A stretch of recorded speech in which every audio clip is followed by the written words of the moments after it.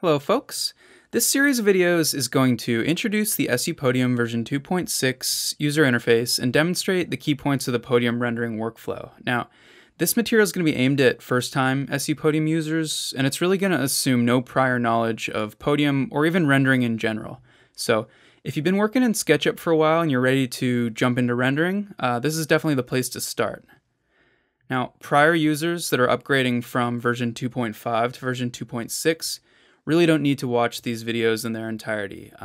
Relatively little about the core Podium workflow has changed between the two versions, so if you're upgrading now to 2.6, I would recommend watching the HDRI introduction video and then reading the version 2.6 What's New documentation, and I'm going to link both of those below.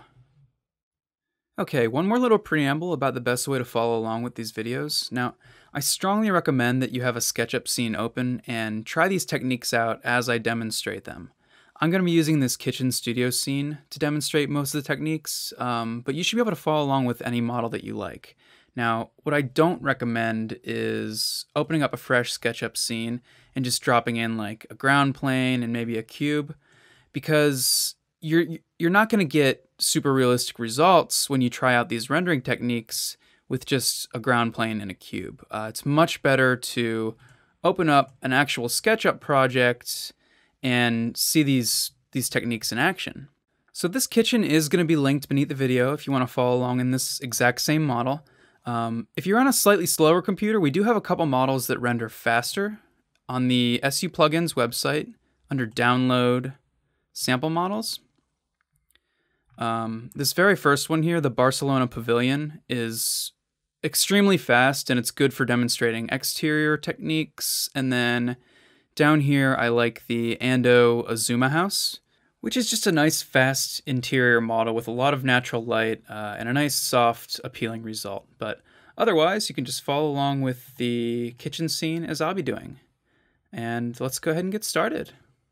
Okay, so Podium's menus and options are found in two locations within the SketchUp interface. The first is the Podium Toolbar. And so when you install SU Podium, you're going to see the Podium version 2.6 toolbar floating here in the viewport. You can just dock it wherever you want. And about 95% of the functions that we're going to need to perform are from these 7 buttons. Now, under the Extensions menu, under SU Podium version 2.6, there's a list of options that are either duplicates of what we see in the main toolbar, or in the case of this tools list, there's some utility scripts and plugins that are they're used for specific functions but don't necessarily need to be cluttering up the main interface. For example, if I click Reset Tilt, it just resets the tilt of the camera. A super useful function, but it's not something we need a button for. So we'll come back to the stuff under the Extensions menu, some of those Podium extras, but for now we're going to focus on the main toolbar.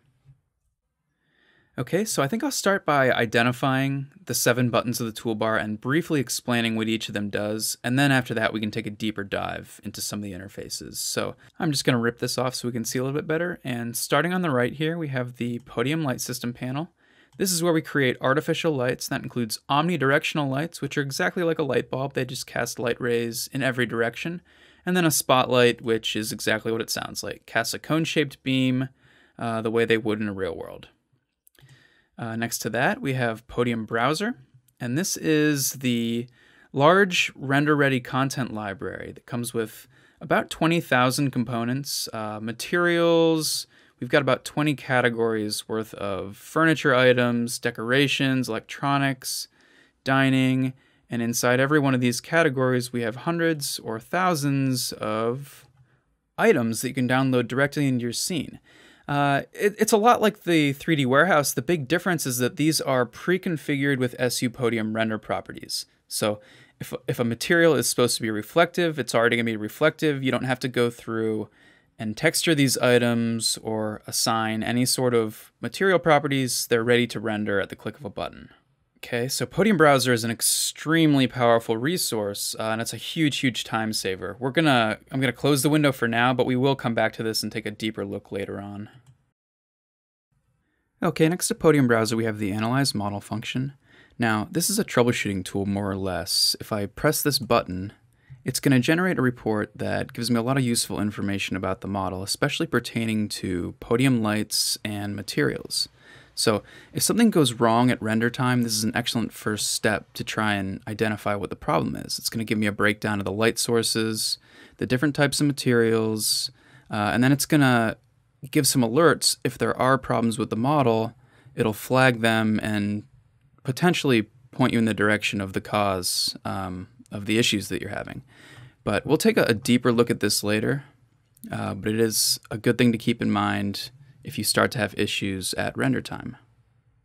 All right, next to analyze, we have the options dialog under the gear icon. So we're going to spend a lot of time covering this interface. This is where we choose most of our render settings. So render presets determine the type of scene and quality. Image size, pretty self-explanatory.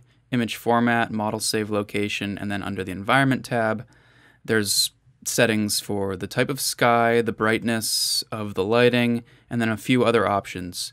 I'm going to devote an entire video to the options dialog, so for now, we'll just save and close that and move on to materials.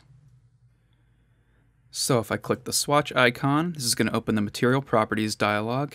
This is where we assign realistic material properties to the SketchUp materials and textures in our scene. So I select the eyedropper and then sample this tile material. We can see it's got some reflection assigned to it, blurred reflection, and a little bit of bump depth. But we'll go through all this. Just know that the materials palette is where we configure material properties. Okay, so next to the materials palette is the Generate Current Scene button. Now, this is essentially an alternate way of producing renders, and it's useful for remote rendering. So if I wanted to generate a render script on this laptop and then render it later on a desktop computer, that's what this would be used for. But I'm going to hold off on explaining that anymore until much later in this video series.